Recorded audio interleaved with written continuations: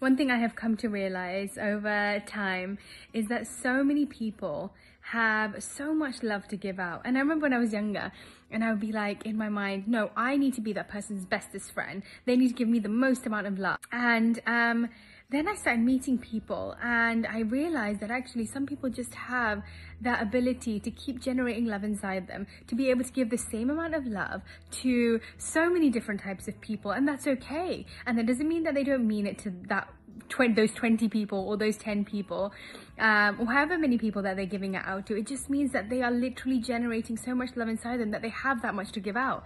Love doesn't just run out. Love never runs out. It's just constantly being made. And so I was speaking to one of my friends today about something else, but it really reminded me of when I was younger and I felt that way. And now I've come to realize that, wow, like with whatever love I have, I can actually make so many people feel so loved. And that's so beautiful.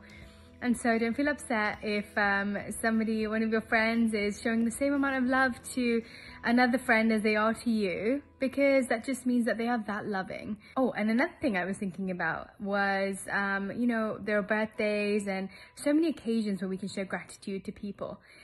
And I always think sometimes, oh, I'm saying the same thing to that person over and over again. Gosh, they must get so tired of hearing me say how grateful I am for this and how grateful I am for that I say every single year on their birthdays.